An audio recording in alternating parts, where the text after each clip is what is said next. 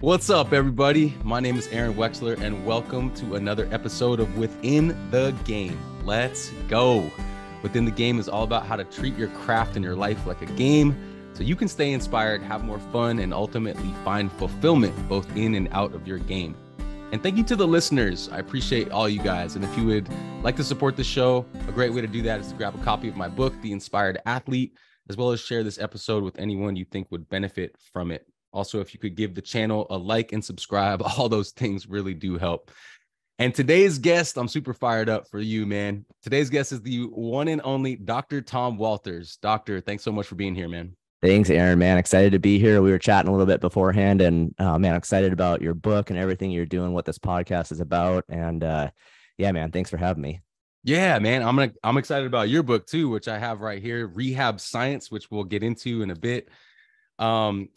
Doctor, you are a movement practitioner expert with a martial arts and gymnastics background. Dr. Tom Walters is a PT and CSCS whose mission is to help people understand and alleviate their pain while achieving more movement control with their bodies. I love that.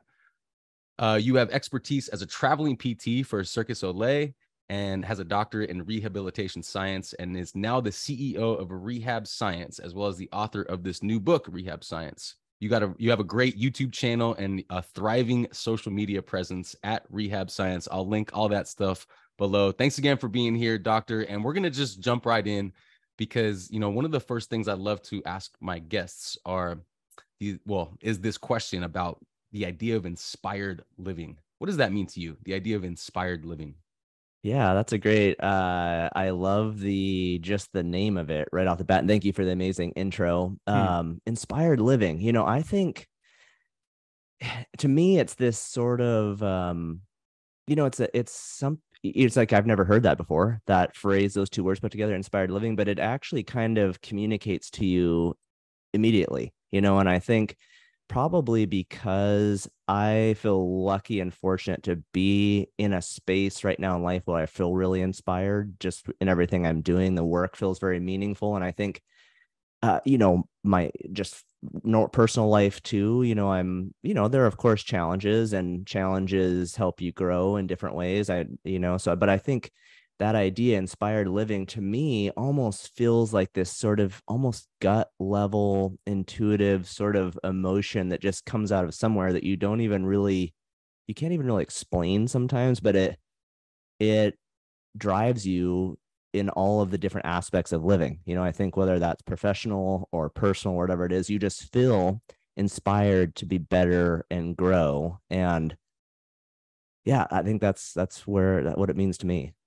Man, dude, I love that answer. And it's so great for me to hear the answers of everyone that comes on the show. But I love that it kind of like just made you think for a second. Cause like for me, like that's what it's all about, right? That's what this existence is all about, is trying to get to that feeling more and staying on the path to that. Cause we're not always there, right? But we can stay on the pathway to that place. I think that's great. And that's why you inspire me, man, because of your work to help get the body in alignment, right? We were talking about that before, right? Which is like, alleviating pain, addressing pain. But a big part of inspired living for me as an athlete is to feel good, right? In my body, right? Like there's nothing better than feeling good.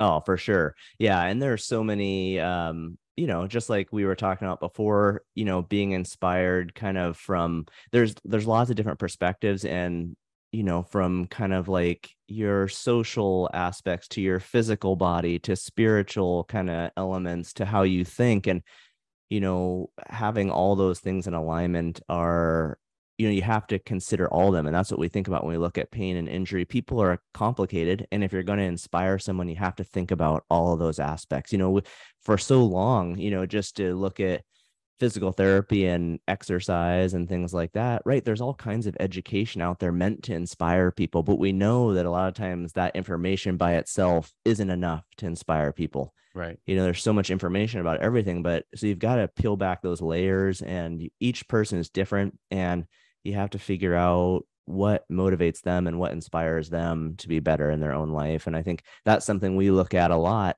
in pain and injury, and as trainers and different things, like what kind of factors or what narratives kind of speak to this person and inspire them to get moving?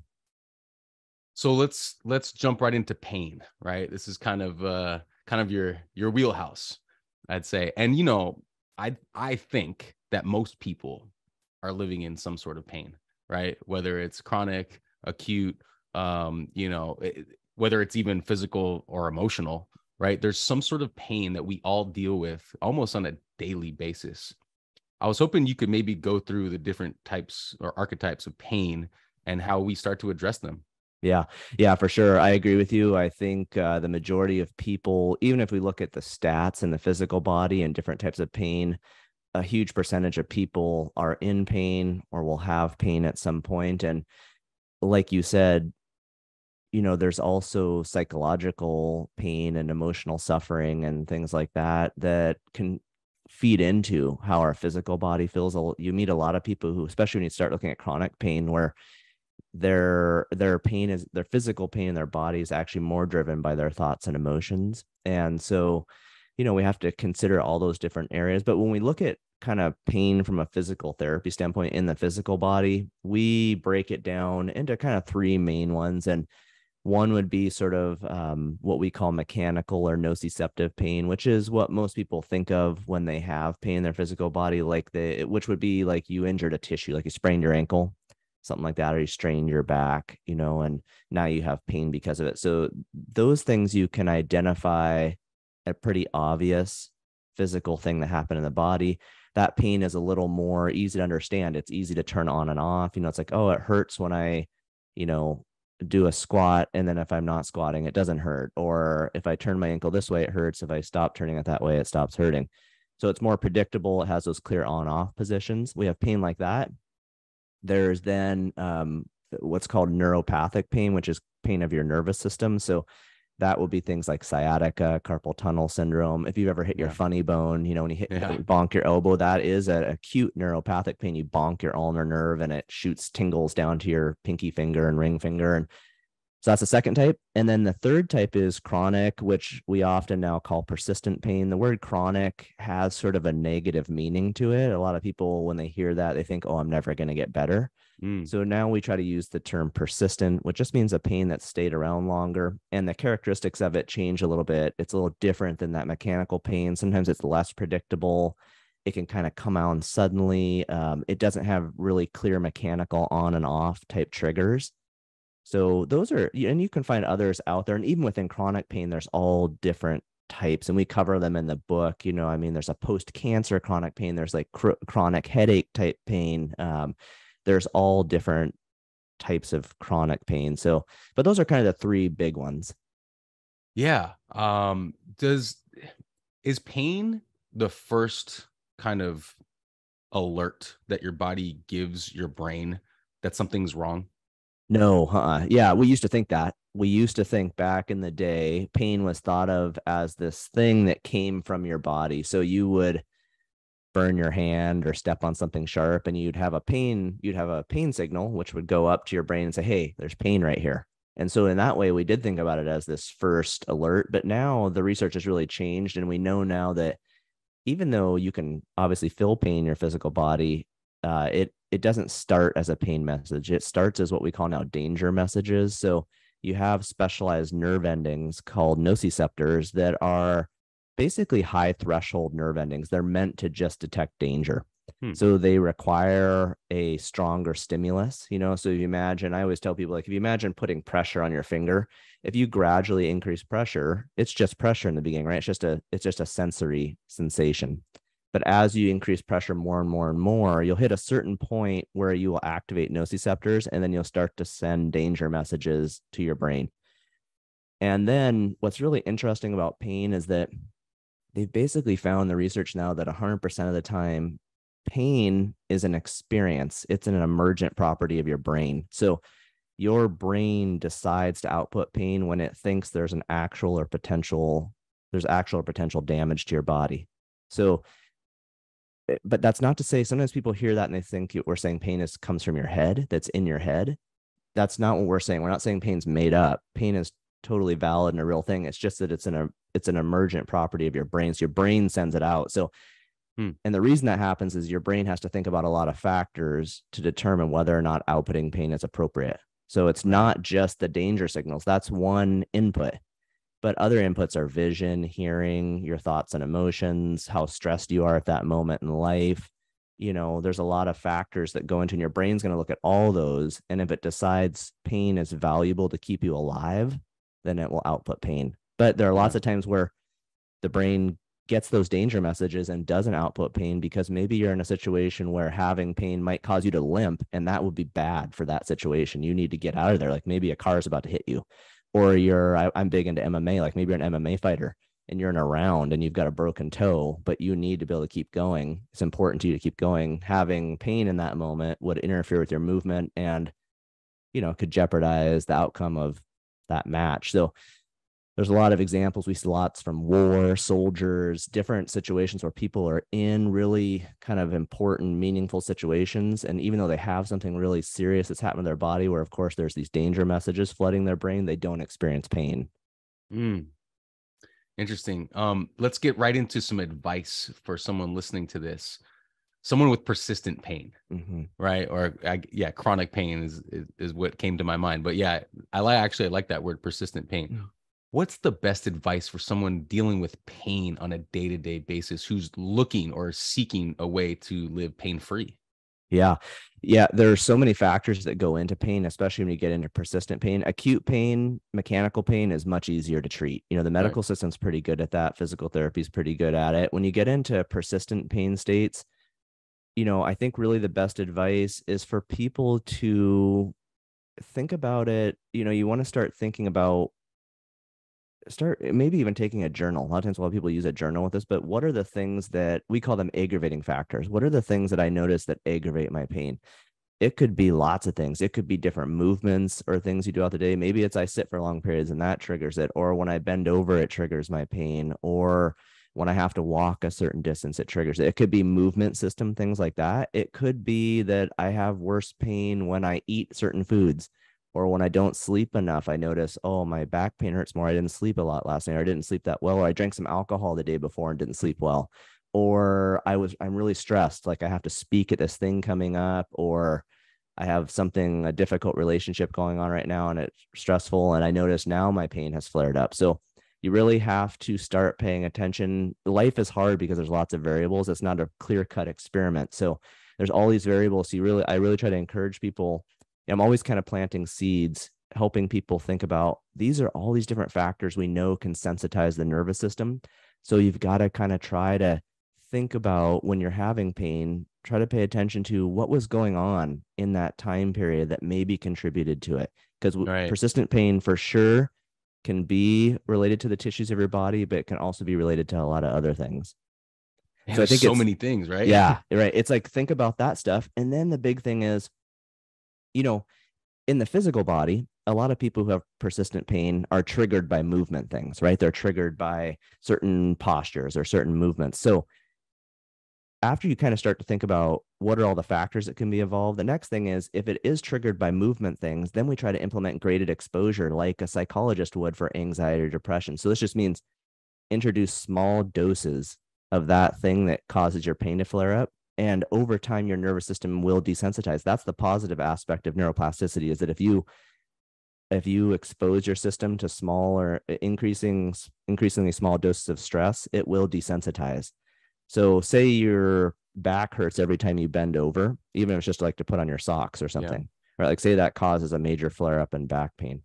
Well, then you can think about, okay, so my back hurts when I round it and pick things up. How can I gradually expose my system to that kind of stress in small doses? So we might do things where we have people lay on their back and pull one knee up to their chest, alternate pulling their knees to their chest or pulling both knees up to their chest, which is creating the same physical movement in the body. It creates lumbar flexion, but it's changing the context of the movement. And sometimes that can help provide kind of a novel input to the nervous system that's less threatening and help to desensitize the system. So it's Mm. kind of starting to think about how can I introduce little pieces of stress and have a plan to make my system less sensitive. Mm. I love that. I love having a plan. And this conversation makes me think back to my experience, right? Because and I want to tie in this idea of inspiration too, because I feel like I'll just tell you my experience. You know, I've had 2 knee surgeries, both medial meniscus, but the second one, the second time I did it, it just deflated me. And I feel like I think that's very relatable to a lot of athletes who go through an injury where it's like, man, you this inspiration just gets sucked out of you because you're just like, oh, again, you know, if you have if you have a second injury like I did. But you know, I heard you on another podcast talking about how all your mission now is to like empower people to be their own PT, to learn about how to be the own master of your own body, right? Because I think what happens is when we get injured, it creates this response of like, first you get that deflated in my experience, but then you go seek, right? You seek out, you seek help, you seek a doctor, a PT, whoever it may be. And, you know, they're awesome. They're amazing people. But I also think that there's a big value in just like learning, okay, this is what happened. How can I prevent this from happening again? I was hoping you could talk a little bit about like empowerment, right? Especially dealing with pain or an injury. How do you take that and instead of getting too deflated, right? Like empower yourself to learn about your body and be your own PT. Yeah. Well, you're exactly right. You know, the psychological impact of injuries is huge. I mean, there's so much more research on this now, and we see it a lot. ACL tears are a good example where people, it's deflating alone just to have the first ACL tear, but then people who have second and third, I've had athletes before who had their third ACL tear, and it's, you know, the impact of that, the person, you know, the depression that's associated with it, the fear of re-injury, you know, Yeah. those things can be really debilitating to people. So, you know, it's like you kind of are grieving and you go through stages of grief. And then, like you said, you hit a point, I think, where people are like, okay, I'm ready to take this challenge on again. And, you know, I think one of the most empowering things when it comes to injuries and pain in the body is that if we look at the research on different interventions to help with these things, the 2 things that have the best evidence are education and exercise. Yeah. Right. So those you can do on your own. We refer to them as active interventions because the person who has the injury or the pain participates in it, versus a passive intervention is like where you go lay on a table and somebody massages you or they adjust you or do acupuncture. Those are all passive, and those do have short-term, those can help in the short term with pain and things, but no, not really past, you know, like they're like a 6-week type thing. And then after that, you're really looking at mobility exercises, strength exercises, and strategies that can help reduce discomfort and pain. And those are all things that you have control over and can do on your own. And, you know, if you go on social media and you look out there, you're trying to, right, there's a lot of information these days. And we talk about this a lot, like trying to filter through and figure out what to do can be really tricky if you don't have a background in a certain area. And I think sometimes the easiest way to think about pain and injuries, you kind of boil it down to 2 steps. It's like, first, just think about desensitizing your system, trying to calm down pain. And we usually do that with things like self-massage kind of techniques. It might be with a ball or a foam roller. You just kind of work on kind of doing some self-mobilization, and then mobility type drills, easy mobility drills. Like you're just moving the joint. Like say you hurt your knee, you could just sit on the ground and kind of, we do hill slides. Like you just slide your knee in and out, just work on, like you had a meniscus injury. We do that a lot with meniscus tears. Like you start doing hill slides, like how many degrees can I bend my knee? Can I get it all the way straight? How far can I bend it? This is easy and simple. I'm just going to work on moving this thing as far as it'll let me, and it will get better over time. That's kind of the first step. So it's like, let's calm things down, work a little bit on mobility. The second step really is to increase the capacity of your system and to make it more resilient. And that's really with resistance training. Resistance training, every rehab program should eventually focus on resistance training. You know, once your system is kind of calmed down, your mobility is looking good, the thing that has the best evidence for reducing the risk of future injuries is strength training. If you get stronger, think about your musculoskeletal system is basically a system of links and levers, you know, and so it's very mechanical in a sense. Obviously, the nervous system part, it's more complex than just a mechanical system, but there is a part of it that's very mechanical. And if you can with strength training, you can increase the capacity and of your tendons, your muscles, your ligaments, your bone changes, your cartilage tissues change, like meniscus and labrum in your shoulder and hip. So resistance training at the end of the day is kind of where you want to end up. That's going to make you more resilient. And, you know, it's never 100% injury prevention. As we know, you could trip off a curb. You could be doing everything right and sprain your ankle and not see something coming. But doing those types of exercises will greatly reduce injury risk. Hey, everyone. Thanks so much for being a fan of the show. I really appreciate your support. And if you'd like to further support the podcast, please grab a copy of my book, The Inspired Athlete. The Inspired Athlete is all about my personal growth journey, my athletic journey, my spiritual journey, all combined into one. And really the idea is that the energy of the inspired athlete is within us all, and it's up to us to evoke that. And whether you consider yourself an athlete or a competitor or not, it's my belief that the energy of the inspired athlete is within us. Even if you just decide to take a deep breath and just move your body, that's the inspired athlete. So it would mean a lot if you could help support the book project as well as the podcast by grabbing a copy. Links to the Amazon paperback version as well as the Audible audiobook version are listed below in the description.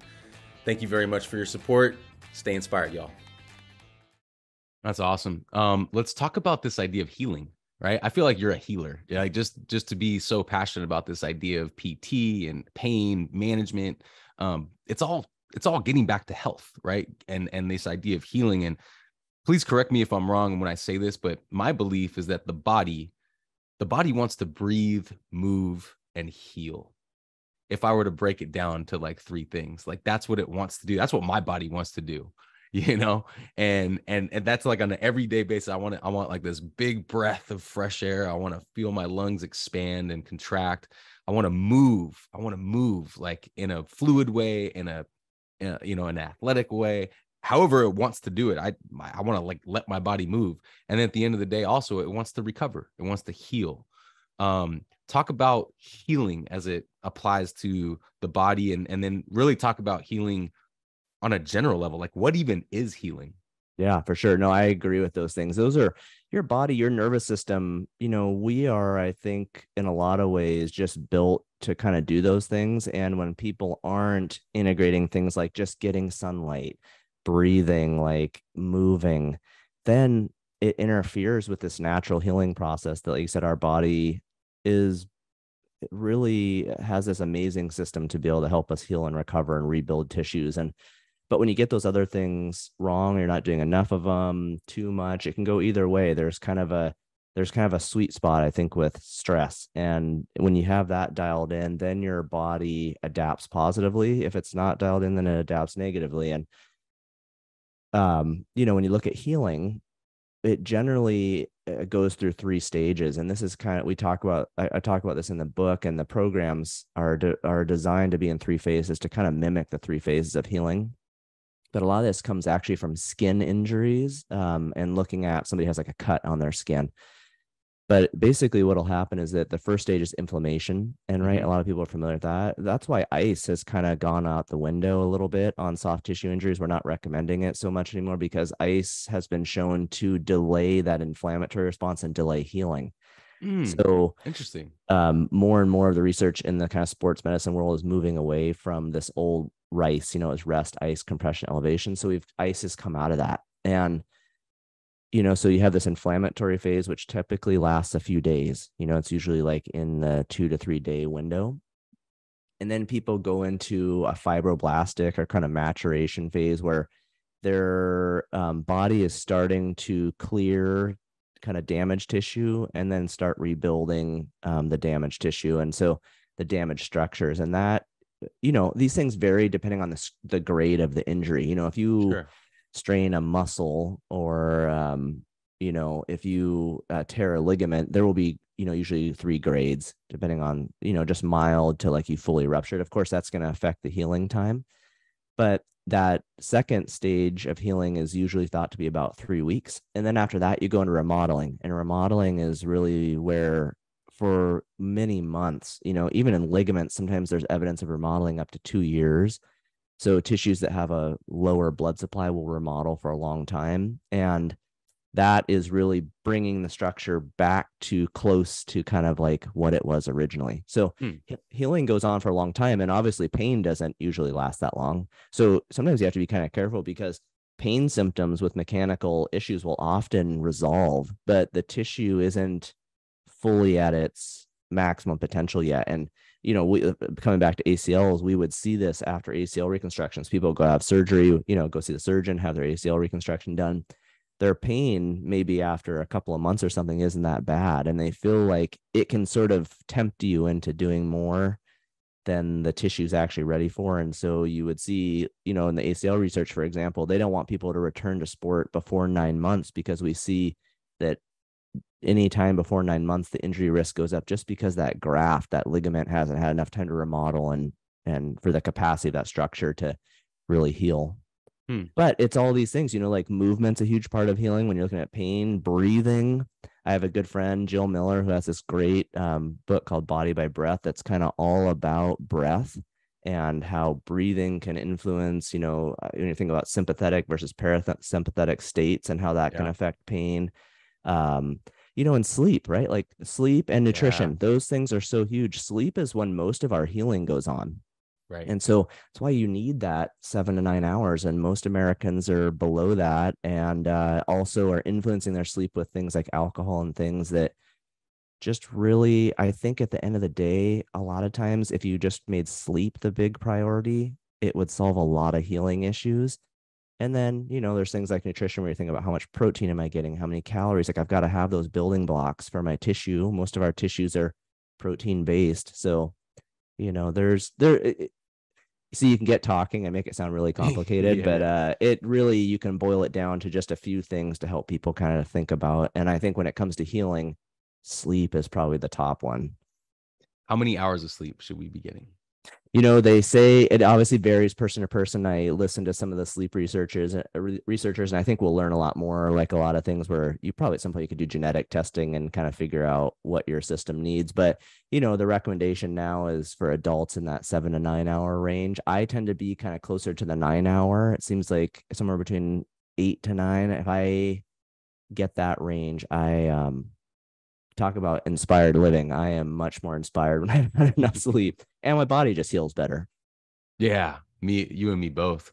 Are there any guidelines like before we drift off to sleep? Because I'm very guilty of being on my phone before, and I'm sure a lot of people are, or in the electronics watching a screen. Does that affect sleep at all? Yeah, I mean, I know they talk about that. It does seem like to me that those really, like some of the light things, I remember we were talking about the blue light from the phone, that some of, kind of trying to avoid that. But I'm the same as you. I look at my phone. I'm usually writing posts at night before I go to bed. So just when I do it, my kids go to bed. And I think, again, this varies person to person, but I think the influence of that is probably not as strong as we used to think. And to me, it's probably more about just having a routine.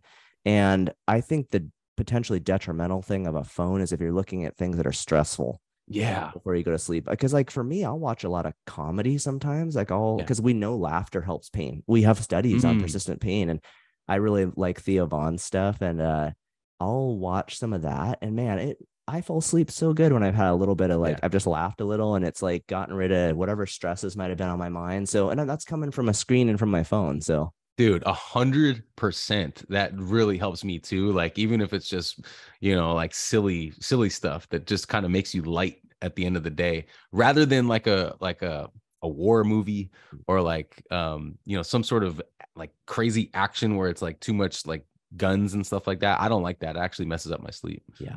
So, but I have to ask you about ice baths. You mentioned ice. I really like ice baths. I feel great, and they're kind of like trending right now. It's like a lot of people are doing the ice bath thing. Can you mentioned that we're not really supposed to do RICE anymore. Talk about ice baths though, in terms of not just healing, but like overall health. Yeah, no, I think there's a lot of other reasons. If you just had a straight soft tissue injury, there's probably things you'd prioritize before you did something like an ice bath. And again, maybe if it's something closer to the surface and maybe the ice could impact the speed with, how fast that heals. Maybe that's something to think about. But there's a lot of other reasons, I think, to consider ice baths. And we even talked about them in the book and the research on it. Like you'll see positive benefits of ice baths after strenuous workouts. And I think that's why you see so many athletes do them. But like you'll see perceptions of fatigue go down, of soreness, things like that. So I think there's something, is it just your nervous system that it's influencing? Because there's a lot of talk of ice baths now with different kind of mental health kind of ideas and Yeah. concepts, like with anxiety and just sort of, I mean, I'm in California, we're both in California, I've got patients who go out and have little communities where they go out and do like cold water plunges in the Pacific. And Hmm. it's like they feel, and there's a lot of factors that there's a community, but it's got that cold element. And I think they really feel like for their kind of mental health and just how they feel, it is helpful. So I think there's other aspects. It's not something I do a lot right now, only because I just don't have easy access to it, Hmm. but I Hmm. think I would be, definitely, it would be something I'd be into trying. I do think the other thing, if people are thinking about thermal stressors, there's a lot of research for sauna, and Yeah. sauna has a Right. lot, for your cardiovascular system, and for limiting atrophy in your physical body. Say you had an injury and you were immobilized, like say you're putting a brace, sauna through these heat shock proteins can help to reduce the atrophy that might happen there. So I probably, I think there's a place for both of them. I just have easier access to sauna. And so there's people can go both directions, I think, when you're thinking about healing and maybe some of these benefits. To me, they're both a thermal stress.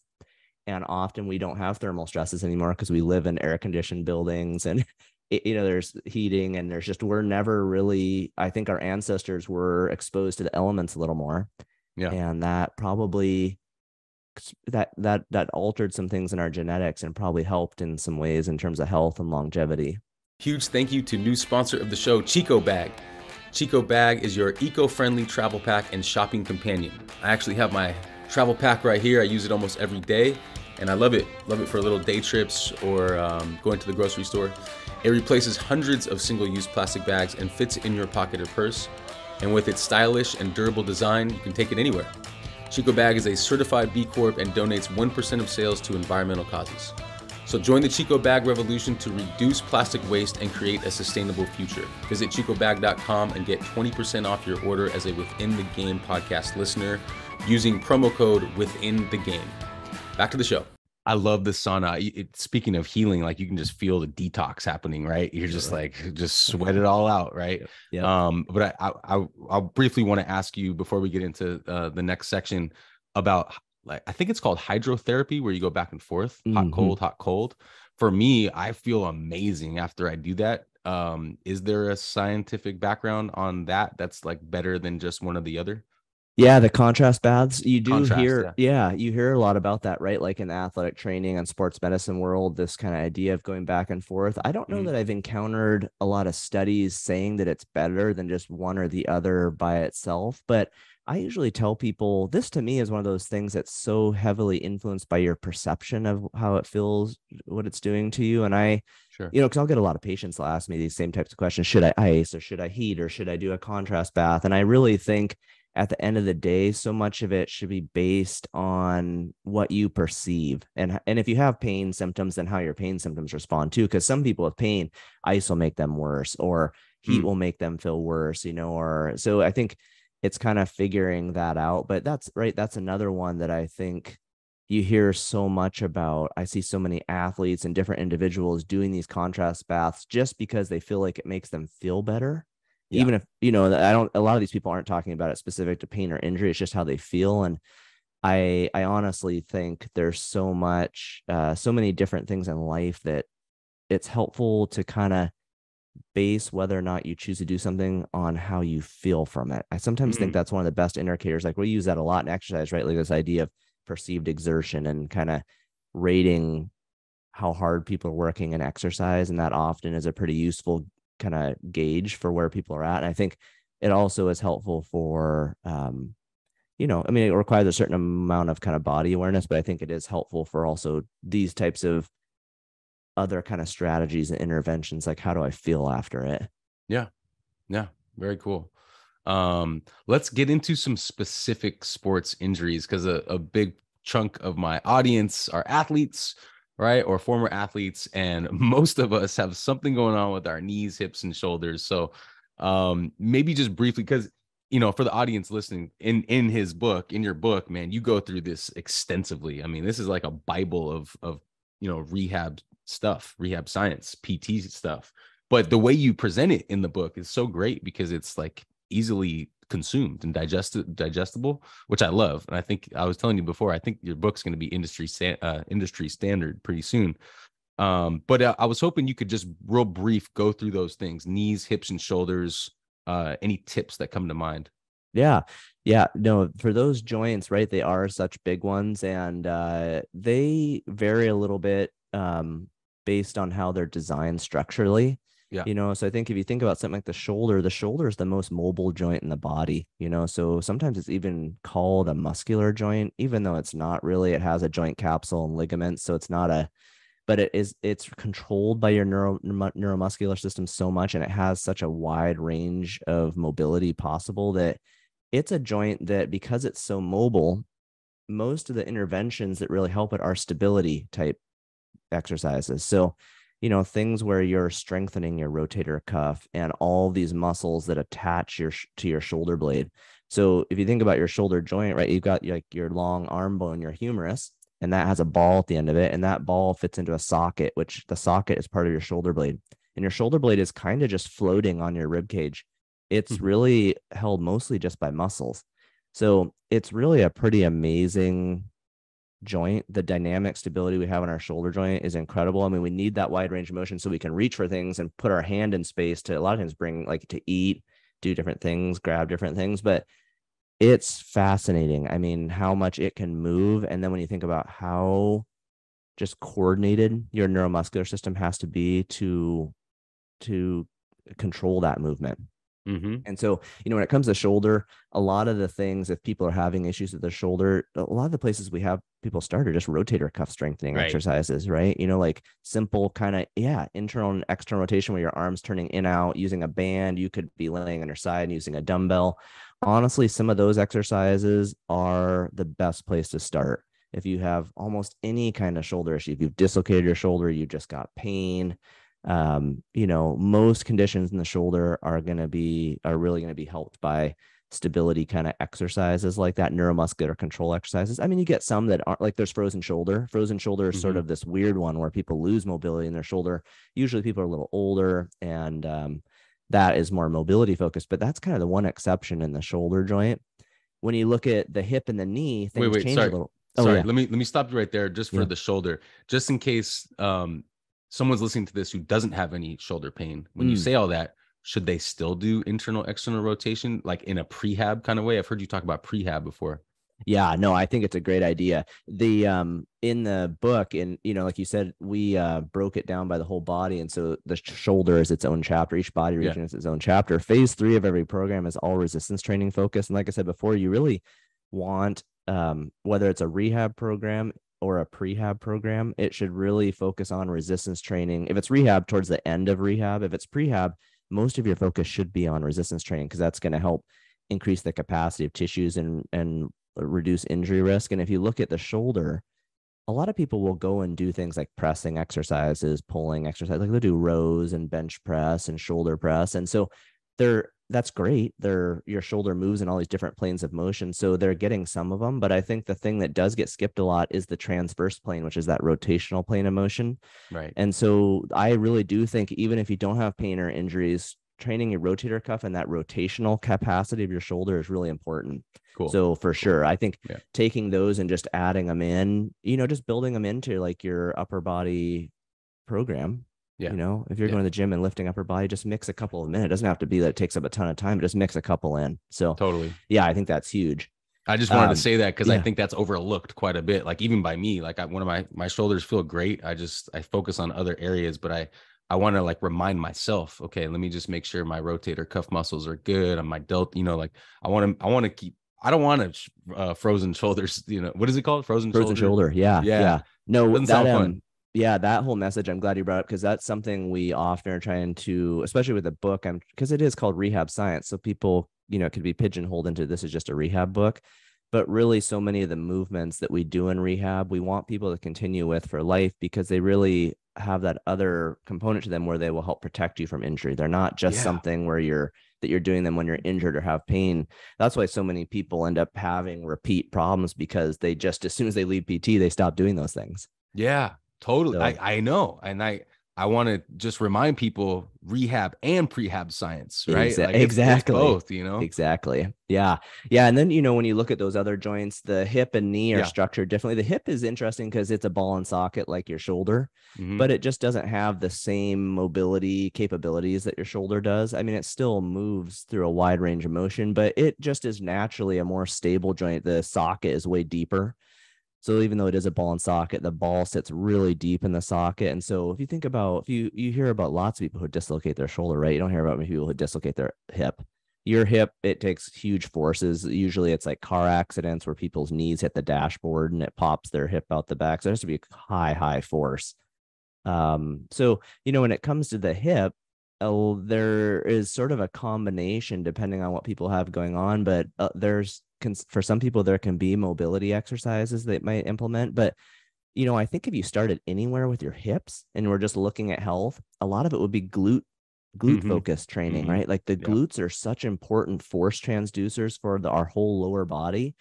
And especially when we look at gluteus medius and gluteus minimus, these two muscles kind of on the outer side of your hip, they are involved in so many conditions from the low back to hip pain to ACL tears, different types of knee pain. They really help control that femur bone. And so, these are just exercises that a lot of people have probably seen, but things like single leg bridges, you've seen probably exercises where we put a band on your knees and do kind of squat walk side to side. We do one sentence where we have people lay on their side and they lift their leg, side lying hip abduction, where they lift their leg up straight. Those are all really meant to kind of target your glutes and especially gluteus medius and minimus. Yeah. So, Awesome. but so many things. Like if you have a groin strain, of course, you would do different exercises, but a lot of them are, again, kind of strength based exercises, hip flexors, things like that.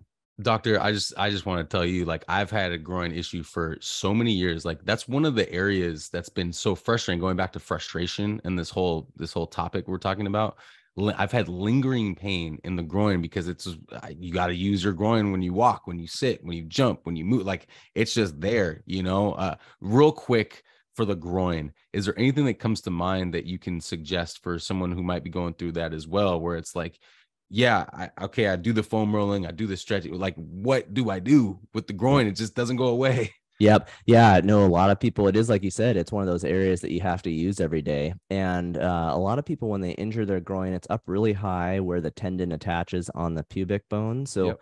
and that area, honestly, foam rolling or massaging your groin muscles, stretching them, those can have a place. But the thing that really helps connective tissues like tendons is gradual resistance training. And I know I keep beating the drum on this on resistance training, but there are a number of people who have PhDs in tendon science. There are PTs who then went and did PhDs in tendon science. And if you look at the research on tendons, they really don't improve until you start loading them and strengthen them. And so for one example, for the groin, the exercise, so there's a progression you would take people through to gradually kind of get up to this exercise. But the one that's cited a lot nowadays, especially in soccer players who have had groin strains, is the Copenhagen adductor plank. I don't know if you've seen this one, but Hmm. it's a plank. But what you do is you'd lay on your side and you're working the top leg. The top leg goes up on an elevated surface like a chair or something. The bottom leg kind of slides in the hole underneath. And then what you do is you push down into the chair with the top leg so that your groin muscles lift your whole body up. So you're doing a plank with your adductor muscles.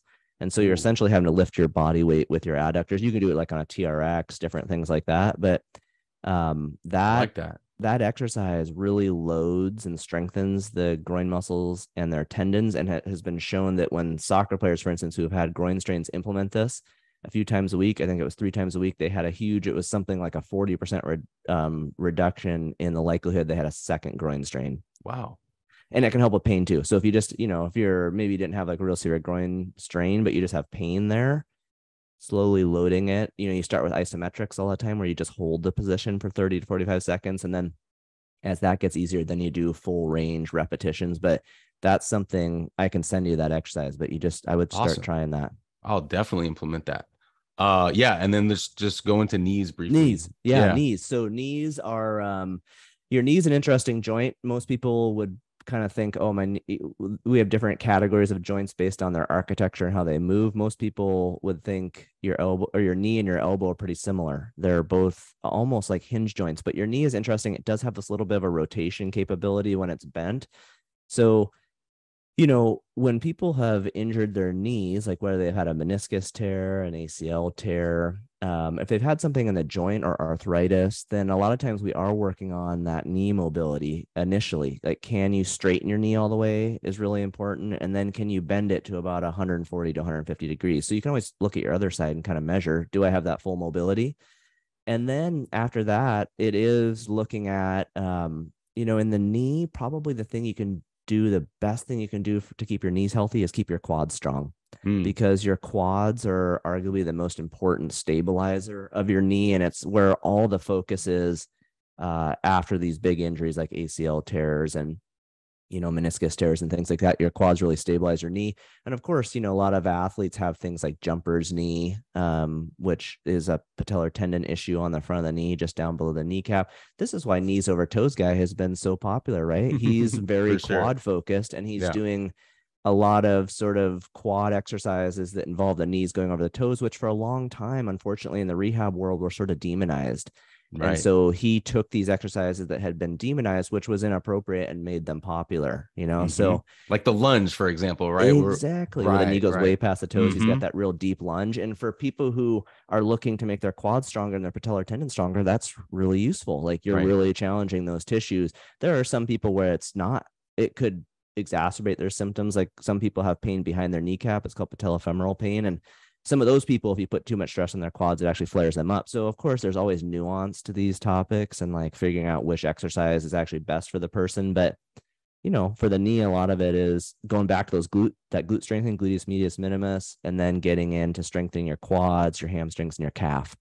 No, that's great. That's great. And if you're listening and you want more, check out the book. I'll link it below because he goes into way more detail. And your YouTube channel, by the way, which I want to plug because you got a great YouTube channel where you kind of go into the specifics of all these things in a very great way. So I'll link that as well.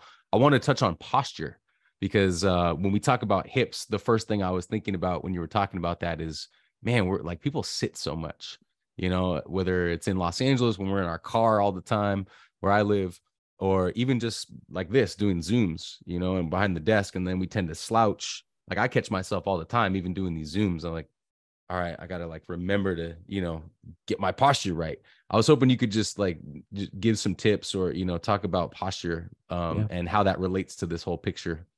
Posture is an interesting one, and it's actually changed in probably the last 10 years, a lot of how we think about it. But we don't so much, kind of like demonized movements, we don't demonize postures so much Hmm. anymore. Okay. So the idea of good and bad posture, I'd really encourage people to not think that way as much anymore, because it's not that simple when it comes to pain. There are people with horrible posture who have no pain, and there are people with perfect military posture that have horrible pain. So Got it. Got it. you really have to, now more of the saying is your best posture is your next posture. So, which basically means don't be static for too long. Like, Ah, that's the detrimental thing, is sitting too long, standing too long. right. Like, your nerve, like we talked about before, movement is one of the best things you can do to help your body heal. And so many of these things, whether it's sitting in traffic or working a job, is not movement. You're static.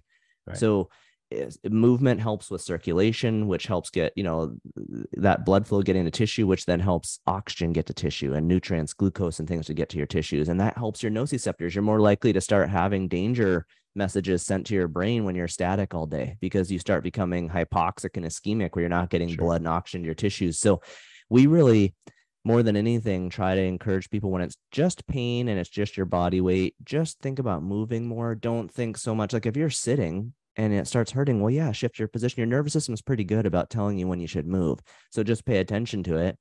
The hard, tricky thing is that some people, they have to be in that position to work or in traffic. And so it's hard to fully get out of it. So I recognize that's an issue. And so then there are things, maybe you get a little lumbar support, or you do different things to try and change your position. Just like find what alleviates your symptoms and try to do more of that. Don't make it super complicated. Get rid of this idea of good and bad posture. Okay. Now, if you Okay. start putting load on your system, then posture does become a little more relevant. Like, where you're putting, like, you have a barbell on your back with 150 pounds and you're doing deadlifts, then you do want to start thinking about kind of posture and biomechanics and alignment a little more, because there's more tissue stress. And so but even in that world, if you look at like the strongest man competitors, right, a lot of times they're going into really rounded low back postures and lifting 400 or 500 pounds. And so, you'd hear some trainers say, oh, you don't want to round your back ever when you deadlift or squat because it can increase your risk of injury. And it's a thing where I think it's more complex because we see people, it basically boils down to what is your system's capacity. So your musculoskeletal system has an amazing ability to adapt. It's called Wolff's Law. When you put load on it, your bones become denser, your muscles become stronger. Even the intervertebral discs in your back change. In weightlifters, they're different than non-weightlifters. So if you do that in gradual doses with progressive overload, you gradually add weight to the barbell. You don't do something your system's not ready for. You try to minimize those things. Your tissues will change. And then, you can do things differently that might look like you might end up being safe in something that looks like technically bad posture. So like if you take a deadlift, for example, they've actually done research on this. They put bone pins in, and when people deadlift and you tell them to keep their back perfectly straight, it still flexes. You can't stop your lumbar spine from flexing, even though a lot of people believe you can. But, so if you take someone from a posture standpoint and they're a newbie, like new to the gym and learning to deadlift, well, of course, start them with really lightweight and probably encourage them to stay close to a neutral spinal position. Like it probably wouldn't make sense in terms of minimizing risk to really not put a lot of weight on the barbell, obviously, but also probably not have them just go ahead and start like rounding. You just have to think more about, if I've got extra load that's past their body weight and they're doing something new to their system, I've just got to introduce stress in a gradual fashion. And, Okay. ACL tears are another example, right? Like when they're often associated with the knee caving in when like a soccer player, someone's running and cutting across the field. So technically that is kind of a posture thing, right? Because it's like their knees caving into a valgus position, and but it's different. If you just went and did that, you were just walking or jogging and put your knee in that position, it's not dangerous. But if you're sprinting and there's high acceleration, that increases the force on the tissue. And so as soon as force goes up on your tissue, you've got to think about posture, which could be more weight or you're moving faster. I think what I'm hearing you say is like, just be aware of your body. Be aware of your body at all times. Cause, like when I went through my second knee surgery, I, I got the NASM CPT, the certified personal trainer certification through NASM. And that education really helped me understand my body. And I think that should be like, we should have learned that in school. Like that should be like compulsory learning for all human beings. We should learn about our anatomy, specifically the kinetic chain, how everything works, and that's why sometimes injuries can be a blessing in disguise, right? Because it kind of almost forces you to like look at your body and like really understand it, Yep. We talk about this in the book. Pain and injuries are a major teacher. And if you can, it sucks, right? It sucks to have pain and be injured. And I see people every day that are depressed because they are feeling down because they can't do the things they want to do. And I felt that way. I've had a lot of injuries in sports and growing up and things. And, but it can really be a teacher to help you become more aware of what's happening in your life and just about your body and how well you move. And I think I feel so grateful. I didn't recognize it when I was in high school and things, but because I grew up in martial arts and gymnastics, I gained a lot of body awareness that I didn't appreciate at the time. But now, as a physical therapist, I see how valuable that was, because I spent all this time learning to move well before I put a lot of load and challenged my system with more weight, so I knew how to kind of control my body, and just because it innately happens in those sports. But I think that's a great thing for people. I think a lot of people who go through rehab, because we do these exercises that make them really think about, we call it sensory motor control, but how can your nerves how can you improve that ability of your nervous system to sense where you are in space and create the appropriate motor program so that you can control your body? And it's so important to develop quality movement before you start adding weight to it. Sure. Absolutely. Doctor, I know we only have a few minutes left, but I wanted to kind of shift the conversation slightly into this idea of EQ, emotional intelligence, because I do believe that it's a big part of this whole conversation, this picture that we're painting here with, rehab or prehab or just health and well-being, right? That's really what it is. It's well-being and being like going back to inspired living, like being balanced, right? Being a balanced human being, you know? So I think EQ is a big part of that. And I want to kind of pick your brain about that. How does emotional intelligence play a role? I know we touched on this a little bit earlier, but maybe we could go into it a little bit more detail. This idea of emotional intelligence, how it plays a role, and specifically in injuries, right? Because that's kind of the theme of like what we're talking about here. Yeah, I think it's another really important area to be when I think about EQ, to just kind of be aware of yourself and Yeah. where you're at in your emotions, and just kind of how you're processing things. Because whether you have pain or you've had an injury, you're going through something that kind of requires a grieving process in a way. And I think if you're looking at pain, we know that the pain system can be sensitized by a person's emotions and their stress. So, if you look at somebody who's really stressed out, their cortisol levels may be elevated, and cortisol is known to sensitize your nervous system when it's elevated for long periods and can contribute to the development of persistent or chronic pain. So, thinking about that kind of your EQ, not only, so how are you functioning from that standpoint right now? And what are things you could do to help kind of your emotional health? And I think we talked about laughter before. Laughter is often really helpful. Social kind of connectedness is really helpful. And I think people during COVID really realized how I'm a huge introvert, but I realized during COVID how much I need to be like even just going to the gym. I don't even really talk to anyone, but just the energy of other people helps me. Right. Right. And I think that all really ties into kind of your emotional health, what kind of, the health of your relationships, just everything, the people around you, again, laughter, things like that. And then when you get that's kind of, to me, kind of the pain side, how that factors into your pain system. When you're looking at injuries, if you've had an injury, of course, I also think it's really important to be aware of your emotions and to seek help out. This is why we have sports psychologists and Sure. things like this now, right? Like if you're an athlete and you've had an injury and you're struggling emotionally, find a sports psychologist, find someone like that that can help you kind of work your way through those emotions, because they're natural to have when you've had an injury. It's scary. You wonder if you're going to be able to play again. Are you going to be able to play at the same level? Like, what's going to happen? And those people can help you sort through that, which will not only help your healing, but it will also reduce the risk of future injury, because we know that, like, fear, for instance, changes movement patterns. This is, again, one that's been studied a lot in ACL. So people who have increased fear after an ACL tear are more likely to tear that same ACL again, or the other side. So fear is a huge part of it, and it's really natural. And there are batteries now in rehab when we're clearing people for return to sport testing. Not only do we look at things like how strong are they, how mobile, can they do different hopping tests, maybe if it's the lower body, but also looking at inventories on how much fear they have and their psychological status. So that is a part of return to sport testing. So if you have emotions that you feel like are detrimental to your recovery with pain or an injury, I would definitely encourage people, like, go talk to a counselor, a therapist, or if you're an athlete, a sports psychologist. Those people can really help you get that part figured out. Wow.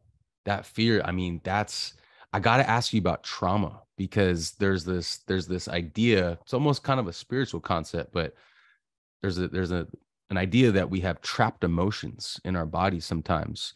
There's a great book called The Emotion Code, written also by a doctor. I'd love to get your take on this, because the idea is that these trapped emotions that were never really addressed get trapped in our body in a physical way. They manifest in a physical way.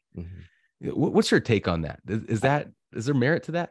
I think there is. Yeah. I mean, the mechanism, the physiology of exactly how it works, I think is interesting. And I don't know, I think we probably have a lot to learn on that. But I do think early kind of trauma, I think that people, when you're a kid and you're developing, you figure out just how to cope with things, whether they're wrong or right.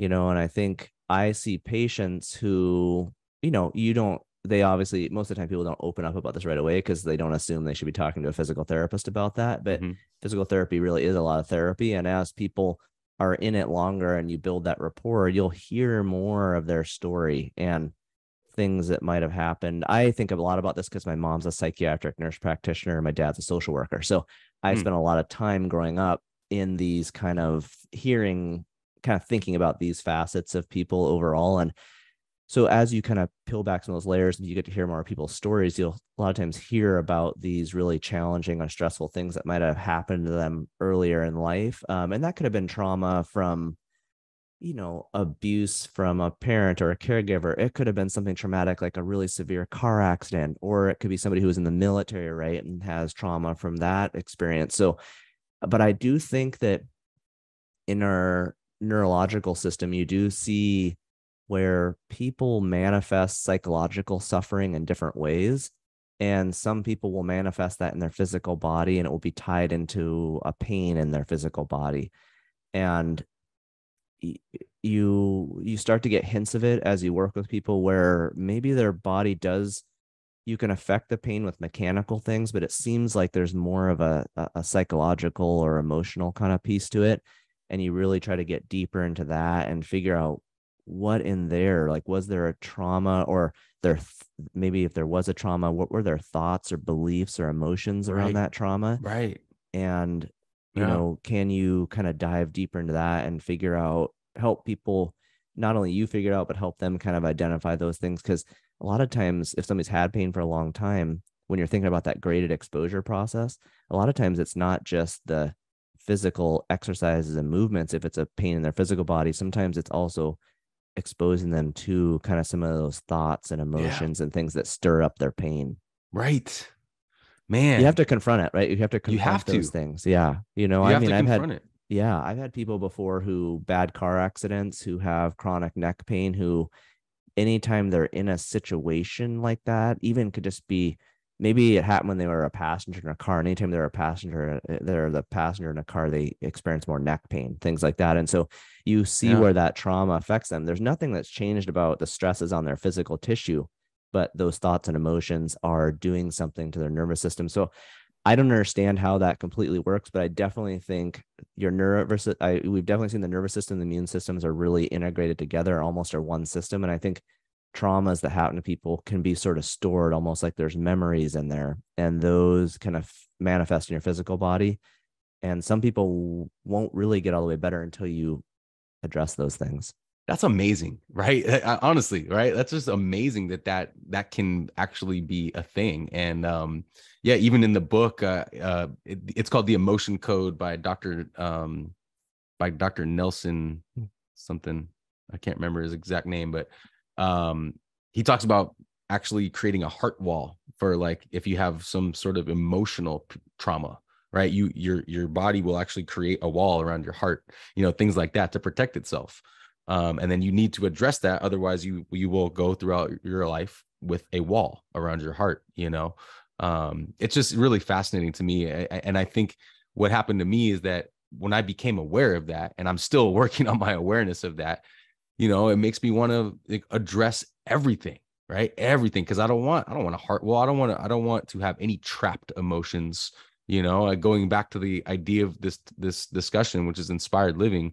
I want to live, like, pain free, and, like, you know to the best of my ability with my body, right? I think that should be everyone's goal, I feel. Yeah.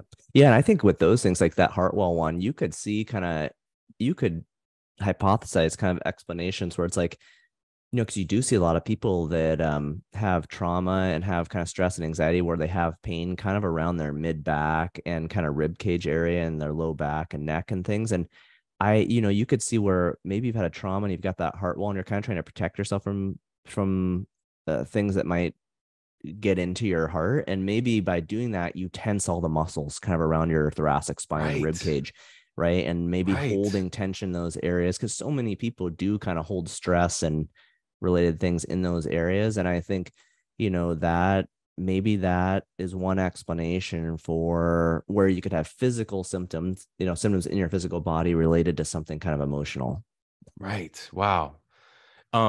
Again, I know we're kind of over time, but maybe this is a good time for a little bit of a spiritual kind of connection. How does, like, the whole spiritual alignment, which I talked to you a little bit before, how does that Mm-hmm. play a role into, for you anyway, Yeah. into this idea of physical alignment and overall health? Yeah, I think for me personally, I didn't grow up in a religious home, really. My parents kind of thought about it for a couple of years when I was in like junior high age, but I always had this sort of, again, kind of going back to that gut or intuitive kind of feeling of a Hmm. connection to like God or something greater than me. And so as a kid, I would pray and do things like that before I went to bed. But we know, again, if you taking any kind of major religions out of the picture, I think spirituality has a real place in kind of the alignment of your physical body and your mind. Cool. You hear lots of people, like we hear all the time about talks of kind of mind, body, spirit. Yeah. And, Yeah. I think it's an element that I think that perspective you have when you feel like you are not alone and there's some meaning to all of this and what you're doing, it gives you hope. And I think hope it it changes how you think, and it changes kind of your emotions around how you're thinking, and I think that when changes your mind and that changes your body, and Yes. so all those things work together. And I know for me personally that's the case, because a lot of people who have pain often don't have a lot of hope. And so I think spirituality, this is why there are a lot of people who don't like to go to church and things, but church can be really powerful because of a community of people who all believe something together. And, there's positives and negatives of maybe what they believe that you could argue, but there is a positive element to just having a group of people doing something together that's spiritual.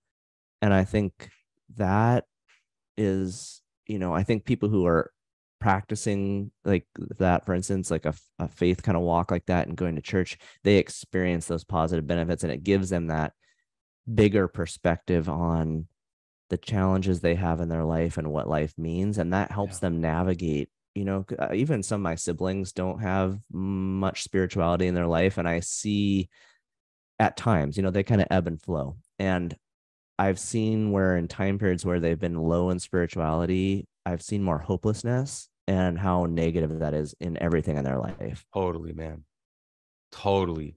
And I just want to briefly say that relates to my message, which is the whole idea of stay inspired, which is not like a lot of people are like, oh, you mean you're just all fired up all the time? No, it means that you have a connection, a spiritual Mhm. connection to something bigger than yourself.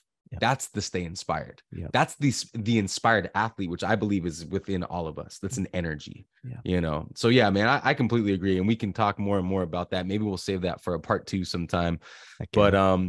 I wanted to let you talk about your YouTube channel, your social media, your book. Like, go ahead and just talk about those things and promote yourself a little bit. Well, thanks, man. Yeah, I think like you said before, I'm at Rehab Science on YouTube and Instagram. I'm on Facebook too, but mainly those other two. And really the mission with I think of it as a mission. When I started all this, I was teaching at a college here. I taught at this Christian college for 9 years and taught biomechanics and therapeutic exercise and pain science. And I was seeing patients at the same time, and I would have people come in with really harmful beliefs about their body and about pain. And sometimes those would come from the internet, and sometimes from family members who didn't know any better, and sometimes unfortunately from practitioners who would Mm, use these harmful messages to keep patients coming back, to make them dependent on their care. And that was really frustrating to me. So a lot of the reason I got into social media was to thinking of it as like kind of a missions field, and to put information out that pushed back against those narratives, and also to just provide exercise. At that point I had been a PT for 10 years when I started on social media, and so most humans encounter a lot of the same problems and have the same questions. So I was just working to address those things and put these posts out that would help. And it's been amazing to see it grow over the 7 years or whatever I've been doing this now. But it reaches people all around the world, yeah, man. and there's people in the world who live in countries where there is no physical therapy. It isn't a profession, or it's so Wow. far behind kind of current standards in the US and other developed countries that they aren't getting really up to date information. And so, but it's amazing on if you have a phone, you can look at something and really update yourself. And it's been so neat to see people look at posts and learn exercises and start doing them and get better. And I've heard so many cool stories over the years. And the book, is also Rehab Science, but it was really, it's 500 pages. It's like a textbook, but it's meant for the regular person and practitioners. Those were the two groups we wrote it for, but we wrote it with language that the person with no background in this, because I agree with you. I used to teach kinesiology. I think everyone should have some Yeah. background in kinesiology. Like, we all have a body. You should, Yeah. That should be a part of the education system. And so the book was really meant to kind of help people without a background learn. The first 5 chapters are on pain. The next 5 chapters are on injury, how they're similar, how they're different, all the science there. And then the back half of the book is all rehab programs and helping people. It's basically meant to be a self-guided kind of resource that you can use to work through any condition throughout your body and serve, like we talked about before, as just, if you aren't injured, you can use the things as prehab. And all the programs are pictures of me doing the exercises, and it's essentially like if you went to PT and they gave you, I've got plantar fasciitis, here's a program. I've got sciatica, here's a program. I've got neck pain, here's a program. So Yeah. the book is nice because you can, of course, get into way more nuance. Unfortunately, social media, people have a hard time finding a particular topic. You only have a certain word count you can use. You just can't go into the depth on things that help people fully navigate things. So the book was an opportunity to create this kind of one-stop resource that people can use for their whole body. Yeah. Well, congratulations, because it's really awesome. And I'm enjoying mine. There's so much information in there, but what's really cool about it is that it's got all these photos, and it just kind of walks you through exactly how to do things. So great job on the book, and your social media is obviously on fire. I'm going to link all those things as well as your YouTube channel. But Doctor, I just want to thank you for the time today. I think this was an amazing conversation, and I do want to do a part 2 sometime. Maybe we can get a little bit more into that spiritual stuff. But I'm in, man. I'm in. Yeah. Cool. Thank you for the opportunity. Honestly, Aaron, it's so fun when we were talking before. If podcasts are great because you meet so many interesting people, and hearing what you're doing with your book and just the kind of motivation and mission behind this podcast jives with so much of the way I think and the way I think about how I meet people who have pain and injuries. So I think this was such a good 2 worlds kind of coming together. So totally. Thanks, man.